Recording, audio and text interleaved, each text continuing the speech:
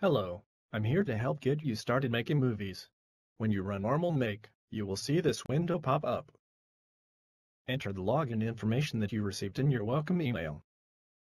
And you're ready to begin making movies. When you start NAWMAL, you have the option to open an existing project or create a new one. Let's start a new one. This takes us to the menu where you choose your set, where you want your movie to take place. There are a lot of sets to choose from, which you can browse by selecting the different worlds here. We'll start with this one. Next, choose the actors you want in your movie. Again, you can browse the different families of actors here, and then drag and drop them into the set. You can add another actor the same way.